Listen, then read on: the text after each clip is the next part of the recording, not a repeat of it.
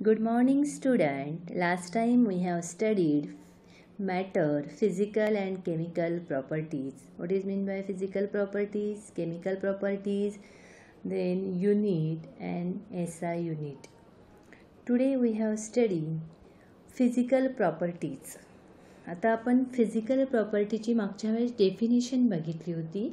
आता आपल्याला कोणकोणत्या फिजिकल प्रॉपर्टीज आहे त्यांचा स्टडी डिटेलमध्ये करायचा आहे. आता बघा, आपण डेफिनेशन काय सांगितली फिजिकल प्रॉपर्टीची. फिजिकल प्रॉपर्टीज म्हणजे काय? The properties which measured or ऑब्झर्व्ड without changing chemical composition and identity of the substance किंवा during the measurement of substance, no change identity and chemical composition of the substance is called as physical property. आता बघा कोणकोणत्या physical properties आहेत. First आहे आपलं mass and weight. आता mass and वेटमध्ये बघा, मास म्हणजे काय? The mass of a body is the measure of its inertia, किंवा आपण असंही म्हणू शकतो की the amount of matter contained in a body is called as mass. The amount of matter contained in a body is called as mass. Mass is an inherent property of matter. Then SI unit of mass बघा तिथं दिलेलंच आहे, तर it's SI unit is kg. बरोबर आहे की नाही? त्याचं unit काय? SI kilogram. It remain constant everywhere. आता बघा, the mass of an object, कोणत्याही ऑब्जेक्टचं जर मास असेल, remain constant in the universe. म्हणजे तुम्ही कुठंही गेला, पृथ्वी, अगदी अर्थ, मून, कुठेही गेला तरी तिथे जे मास आहे ते काय असणार आहे? तुमचं कॉन्स्टंट असणार आहे. त्याच्यात बदल होईल का? होणार नाही. म्हणजे जर आपण एका ऑब्जेक्टचं मास जर आपण महाराष्ट्रामध्ये घेतलं, तेचं मास आपण उत्तर प्रदेश, हरियाणा कुठेही घेतलं तरी त्याचं मास जे आहे ते काय असणार आहे? कॉन्स्टंट असणार आहे. लक्षात, म्हणजे the mass of and object remain constant in the universe. आता and it can be measured by the common balance. मास हे कॉमन बॅलन्स जो असतो त्याच्यावर आपण मेजर करू शकतो. आणि मास जी आहे, mass is a scalar quantity and vector quantity. You know this R the physical quantities. Scalar quantity काय आहे? तर because it's represent only magnitude, not any particular direction. Not any particular direction, म्हणून ती काय स्केलर क्वांटिटी आहे. आता वेटकडे वळूया आपण. वेट म्हणजे काय बघा. आता weight of the body is the force with which it is attach towards the earth. बरोबर आहे? Weight of the body is the force with which is attach towards the earth. बघा आता, the mass of a body is more fundamental property than it's a weight.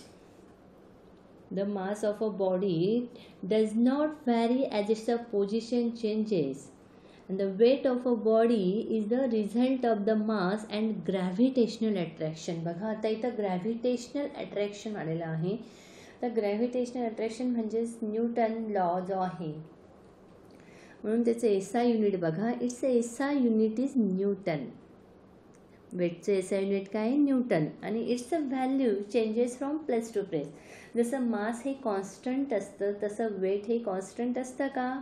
नाही. ते प्रत्येक ठिकाणी बदलत जातं, प्लेस टू प्लेस चेंज होत जातं. And it is measured by spring balance. ते कशाने मेजर केलं जातं? स्प्रिंग बॅलन्सने मेजर केलं जातं. जसं मास हे कॉमन बॅलन्सने मेजर केलं जातं. आणि जसं आपण बघितलं की मास ही स्केलर क्वांटिटी आहे, तसं वेट जी आहे ती काय? व्हेक्टर क्वांटिटी आहे. व्हेक्टर म्हणजे काय? मॅग्नेट्यूड ॲज वेल ॲज डायरेक्शन. म्हणजे vector represent as magnitude as वेल ॲज डायरेक्शन. लक्षात. फर्स्ट प्रॉपर्टी, फिजिकल प्रॉपर्टीजमधली आपण फर्स्ट प्रॉपर्टी बघितली, मास अँड वेट. आता नेक्स्ट बघा, लेंथ. लेंथमध्ये बघा आता, length in chemistry we come across length while expressing properties such as atomic radius, bond length, wavelength of electromagnetic radiation and so on. These quantities are very small he G quantity आहे ती काय आहे, very small. म्हणजे आपल्याला समजा length म्हणजे तुम्हाला माहितीच, लांबी ज्याला आपण म्हणतो. आपल्याला कोणत्याही गोष्टीची जर लांबी मेजर करायची असेल तर आपण युनिट कोणतं यूज करतो त्याच्यासाठी, मग मीटर, बरोबर आहे की. लेंथचं जे युनिट आहे यूज फॉर द, जसं आपल्याला मीटर, आता युनिट पण सांगितलेले आहे आपल्याला, नॅनोमीटर, पिकोमीटर, म्हणजे नॅनोमीटर म्हणजे NM, पिकोमीटर म्हणजे PM. Here 1 nanometre is equal to 10⁻⁹ metre and 1 picometre is equal to 10⁻⁻12 metre. हे त्याचं कन्व्हर्जन आहे. 1 नॅनोमीटर इक्वल टू, त्याचे मीटरमध्ये कन्व्हर्जन किती झालं, 10⁻⁹ मीटर अँड 1 पिकोमीटर, PM ज्याला आपण म्हणतो picometre, is equal to 10⁻12 metre. आलं लक्षात. नंतर नेक्स्ट प्रॉपर्टी आहे आपली व्हॉल्यूम. आता बघा व्हॉल्यूमची डेफिनेशन काय. It is the amount of space occupied by a 3 dimensional object.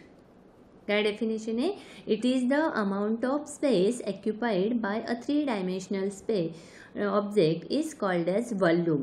आता 3 डायमेन्शनल म्हणजेच काय, 3D तुम्हाला 3D माहितीच आहे. जे आपण जर 3D मध्ये लेंथ, विड्थ अँड हाईट त्याची जी असते. नंतर बघा आता, it does not depend on the shape. Volume हा शेपवर डिपेंड असतो का, नाही. For measurement of volume, liquid and gases a common unit is litre. आता बघा लिक्विडचं जे युनिट आहे, कॉमन युनिट जे आहे व्हॉल्यूमचं काय आहे ते लिटर आहे. लिक्विड म्हणजे आपण समजा मिल्क, हे जे लिक्विड आहे वॉटर, मिल्क, हे जे त्याच्यासाठी आपण काय यूज करतो, लिटर यूज करतो. समजा आपण दूध घ्यायला गेलो, आपण तिथं म्हणू का असं की 1 किलो दूध द्या, बरोबर आहे. आपण काय सांगणार त्यांना की 1 लिटर दूध द्या. म्हणजे लिक्विड जे क्वांटिटी आहे त्यांच्यासाठी आपण काय यूज करतो, लिटर हे त्याचं कॉमन युनिट आहे. Which is not SI unit is use. 1 litre is equal to 1 DM³ is equal to 1000 ml. बघा कन्व्हर्जन कसं केलेलं आहे, 1 litre equal to 1000 ml. 1 litre दूध घेतलं म्हणजे ते किती ml असणार आहे, 1000 ml असणार आहे. आणि त्याचंच कन्व्हर्जन DM³ मध्ये आहे, डेसिमीटर क्यूब ज्याला आपण म्हणतो. 1 litre equal to 1 DM³ equal to 1000 ml equal to 1000 cm³. Then SI unit of volume is express as metre cube. म्हणजे युनिट व्हॉल्यूमचं जे SI युनिट आहे, आपण SI युनिट ही टर्म मागच्याच लेक्चरमध्ये बघितलेलं आहे की SI युनिट म्हणजे काय. तर SI unit of volume is expressed as a metre cube. आलं लक्षात. आता बघा आपल्याला इन्स्ट्रुमेंट्स दिलेले आहे. आता व्हॉल्यूम कसा, different kinds of ग्लासवेअर R use to measure the volume of liquid and solutions. आता जसं फॉर एक्झाम्पल बघा ग्रॅज्युएटेड सिलेंडर दाखवलेलं आहे, तिथं ब्युरेट आहे, पिपेट आहे, व्हॉल्यूमेट्रिक फ्लास्क आहे. हे जे इन्स्ट्रुमेंट आहे त्यांच्याने व्हॉल्यूम कसा मेजर केला जातो. आता हे जे सगळे इन्स्ट्रुमेंट आहे ते तुम्हाला आपण जेव्हा प्रॅक्टिकल करू लॅबमध्ये, तेव्हा तिथं आपल्या लॅबमध्ये हे सगळे इन्स्ट्रुमेंट्स अवेलेबल आहेत. मेजरिंग सिलेंडर आहे, पिपेट आहे, ब्युरेट आहे, व्हॉल्यूमेट्रिक फ्लास्क आहे, ज्यांच्याने आपण, ज्या इन्स्ट्रुमेंटने आपण व्हॉल्यूम कसा मेजर करू शकतो. आता इथं दाखवलेलंच आहे, स्केल दिसते प्रत्येकाला. 10 to 100 ml म्हटलेलं आहे ग्रॅज्युएटेड सिलेंडरमध्ये. म्हणजे आपल्याला जर एखादं सोल्युशनचं जर व्हॉल्यूम मेजर करायचं असेल, समजा आपल्याला सांगितलं की तुम्ही 50 ml सोल्युशन घ्या, 50 ml व्हॉल्यूम सोल्युशन घ्या, तर आपण कशाने 50 ml कशाने घ्यायचं, तर मग मेजरिंग सिलेंडरचा आपण यूज करतो, म्हणजेच ग्रॅज्युएटेड सिलेंडर. मग आपण ती जी स्केल असते 50 जिथपर्यंत असेल आपण तेवढंच लिक्विड तिथं फिल करायचं, म्हणजे भरायचं. आणि म्हणजे आपण एक्झॅक्ट आपण ते किती घेणार, मग 50 ml सोल्युशन आपण घेऊ. जसं आता पुढे आहे 25 ml पिपेट म्हटलेलं आहे. बघा पिपेटमध्ये जी पिपेटचा जो यूज आहे त्याचा यूज काय, टू सक द सोल्युशन. आपण त्याच्याने सोल्युशन ओढू शकतो. आता आपल्याला सांगितलेलं आहे की pipette out 25 ml solution pipette out असं जर म्हटलं, म्हणजे 25 ml सोल्युशन आपल्याला पिपेट आउट करायचं आहे किंवा 10 ml सोल्युशन पिपेट आउट. मग आपल्याला कसं पिपेट करायचं, तिथे एक स्केल रिंग दिलेली असते, त्या रिंगचा तो व्हॉल्यूम असतो तेवढी. म्हणजे ती जी पिपेट 10 ml ची असेल, समजा आपल्याला 10 ml जर पिपेट आउट सोल्युशन करायला लावलं असेल तर आपण 10 ml ची पिपेट यूज करायची. 25 ml सोल्युशन पिपेट आउट करायला लावलं असेल तर आपण 25 ml ची पिपेट यूज करतो. तुम्हाला जेव्हा प्रॅक्टिकल आपले जेव्हा सुरू होतील तेव्हा डिटेल तिथं हे इन्स्ट्रुमेंट तुम्हाला तिथं प्रत्यक्ष बघायला मिळतील. नंतर सेकंड आहे आपलं ब्युरेट. ब्युरेटची पण स्केल असते. आपल्याला जे सोल्युशन तिथं आपण फिल करतो टायट्रेशनसाठी या दोघं इन्स्ट्रुमेंटचा उपयोग होत असतो. व्हॉल्यूमेट्रिक फ्लास्कमध्ये पण तेच आपल्याला जेवढं 250 ml चे व्हॉल्यूमेट्रिक फ्लास्क असतो, 100 ml चा असतो, 50 ml चा पण असतो. आपल्याला जेवढं सोल्युशन घ्यायचं असेल तेवढं व्हॉल्यूमेट्रिक फ्लास्क आपण घ्यायचं आणि ते सोल्युशन आपण मेजर करायचं असतं, म्हणजे त्याचा व्हॉल्यूम आपण मेजर करायचं असतो. आलं लक्षात? व्हॉल्यूम म्हणजे काय? Mass and weight, length and then volume. आता बघा पुढची जी प्रॉपर्टी आहे आपली डेन्सिटी.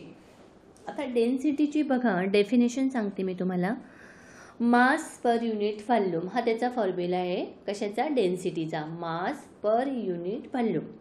आता मास म्हणजे काय, युनिट आणि व्हॉल्यूम म्हणजे काय हे तुम्हाला माहितीच आहे. आत्ताच सांगितलं me what is mean by volume and mass. आता मास म्हणजे तिथं पुन्हा रिमाइंड्स करून देते मी. मास म्हणजे the amount of matter inside of an object. मास म्हणजे काय? The amount of matter inside of an object. आणि व्हॉल्यूम म्हणजे काय? The amount of space it occupies. आलं लक्षात? आणि त्यांच्यामधलं जे रिलेशन आहे मास per unit volume is called as density. बरोबर? त्यांच्यातलं जे युनिट आहे ते, आता याचे युनिटचं बघितलं आपण. SI unit of density, SI unit of mass आपल्याला माहितीच आहे. मासचं युनिट काय आहे? kg, kilogram. And then SI unit of volume kg per metre cube. बरोबर? मग त्याचं युनिट काय येतं मग? SI unit of density is equal to kg per metre cube. आणि CGS युनिट काय येईल मग त्याचं? किलोग्रॅमचं कन्व्हर्जन ग्रॅममध्ये होणार आणि मीटर क्यूबचं कन्व्हर्जन कशामध्ये होणार? ml मध्ये होणार. म्हणजेच त्याचं युनिट काय येईल? Gram per ml. आलं लक्षात? म्हणजे CGS and then SI unit of density. आता पुढे नेक्स्ट प्रॉपर्टी आहे आपली लास्ट, टेम्परेचर. आता टेम्परेचरची डेफिनेशन बघा. The measure of how hot or cold something is. म्हणजे बघा आपल्याला जर टेम्परेचर घ्यायचं असेल हॉट बॉडी किंवा कोल्ड बॉडी. हॉट बॉडीमध्ये जे टेम्परेचर असतं ते हाय असतं आणि कोल्ड बॉडीमधलं जे टेम्परेचर असतं ते काय असतं? लो टेम्परेचर असतं. म्हणजे something is. Now the measure of how hot or cold is called age temperature. The average energy of moving molecules, the faster molecules move to hire the temperature and vice वर्सा. आता बघा टेम्परेचरच्या 3 scale आपल्याला दिलेले आहे. Fahrenheit, Celsius, kelvin. आता freezing water, boiling water, Fahrenheit and Celsius. आता बघा आपल्याला याचं कन्व्हर्जन पण आहे, त्याच्यावर आपल्याला एक्झाम्पल्स पण आहे. Fahrenheit two degree Celsius, degree Celsius to Fahrenheit आणि केल्विन. या तिघांमध्ये काय रिलेशन आहे? Degree Celsius, Fahrenheit and kelvin. तर बघा freezing water equal to 33 degree, boiling water 212 हे फॅरनहाइट स्केल सांगते आणि सेल्सिअस स्केल आपल्याला काय सांगते? Freezing water 0 degree boiling water 100 degree. 100 degree boiling point जो आहे वॉटरचा तो काय आहे? 100 डिग्री सेल्सिअस. आणि केल्विनचं काय बघा formula? Based on the absolute zero K is equal to C plus 273. म्हणजे C म्हणजे काय? डिग्री सेल्सिअस प्लस 273 हे त्यांचं रिलेशन आहे. आता पुढे आपल्याला बघा फॅरनहाइट आणि सेल्सिअस. आता इथं दिलेलं आहे बघा आपल्याला स्केल दिलेली आहे सेल्सिअसची. ह्युमन बॉडी टेम्परेचर आपल्याला माहितीच आहे 37 डिग्री सेल्सिअस असतं. Boiling point of water and then freezing point of water. आता स्केलमध्ये आपल्याला ॲरोने दाखवलेलंच आहे बघा. Freezing point of water 0 degree Celsius दाखवलेलं आहे आणि then boiling point of water काय सांगितलं आत्ताच मगाशी मी सांगितलं 100 डिग्री सेल्सिअस. आता difference between the Fahrenheit and degree Celsius as compare आपल्याला दोघं बघायचे आहेत. आता बघा ही सेल्सिअस स्केल आहे. थर्मामीटर जे आहे आपण थर्मामीटर जे यूज करत असतो टेम्परेचर मेजर करण्यासाठी आपण थर्मामीटर वापरत असतो. बरोबर आहे की नाही? थर्मामीटरची जी स्केल आहे आता calculated from 0 degree Celsius to 100 degree Celsius. तिथं म्हटलंच आहे बघा boiling point of 100 degree Celsius, नंतर ती 0 degree Celsius to 100 degree Celsius. नंतर आपण फॅरनहाइट स्केलमध्ये बघा. आता फॅरनहाइट स्केलमध्ये काय सांगितलेलं आहे? These R represented 32 degree Fahrenheit to 212 degree Fahrenheit. मग तिथं बघा दाखवलेलंच आहे आपल्याला 30 डिग्री टू 212 डिग्री फॅरनहाइट. बरोबर आहे? आता बघा यांच्यामध्ये दोघांमध्ये बघितलंच आपण फॅरनहाइट आणि डिग्री सेल्सिअस. आता यांच्यातलं जे टेम्परेचर आहे 2 scales R related to each other by the following relationship. आता दोघांमध्ये फॅरनहाईट आणि डिग्री सेल्सिअसमध्ये काय रिलेशन आहे या दोघांमध्ये ते बघू.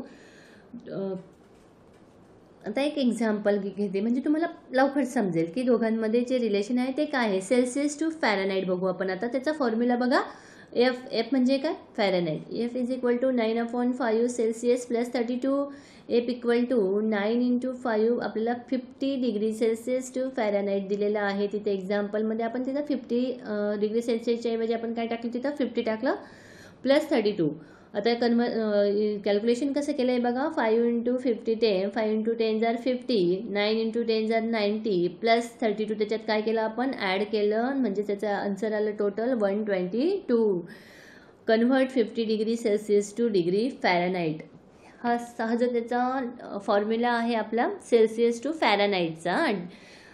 आणि त्याच्याप्रमाणे आपण एक एक्झाम्पल सॉल्व केलेलं आहे. आपण अजून तुम्ही कोणतंही एक्झाम्पल घेऊ शकता, सॉल्व करू शकतात. नंतर सेकंड एक्झाम्पल आपण आता काय बघू.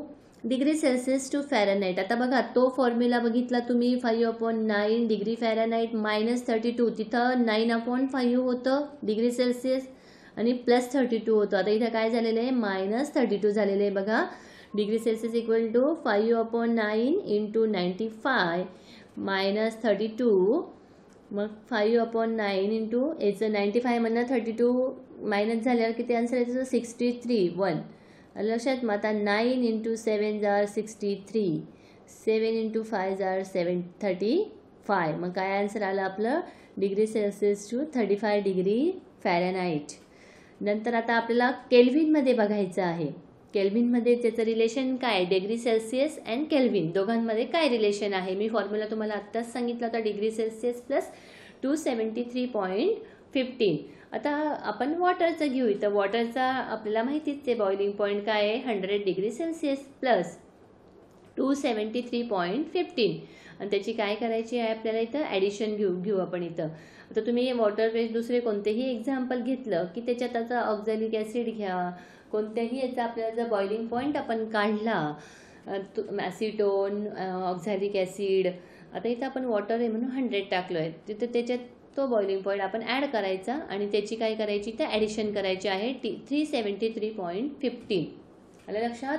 आज आपण कोणता टॉपिक बघितला मग physical properties. First one is mass and weight, length, volume, density and then temperature. टेम्परेचरचं आपण फॅरनहाईट स्केल बघितली, डिग्री सेल्सिअस स्केल बघितली. त्याचे एक्झाम्पल्स आपण सॉल्व केलेले आहेत एक एक. त्यांचं तिघांमधलं रिलेशन बघितलं आहे आपण Fahrenheit, degree Celsius and kelvin. Thank you.